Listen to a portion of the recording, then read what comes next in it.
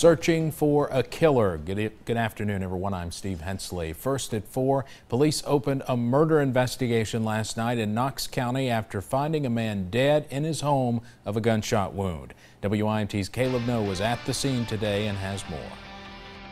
Some who live nearby say they heard 3 gunshots Wednesday evening, but what they did not know at the time was that it came from their family member's home. Police found 30-year-old Shane Mills dead inside his Knox County home. Once the troopers and detectives arrived at the scene, they started collecting evidence, interviewing individuals who live in their area. We're trying to find out the individual or individuals who have came to this residence and committed the murder. So far, police have not made any arrests. Family members say Mills had an 8-year-old son who just found out today about his father's death. They were real close. Shane always loved kids.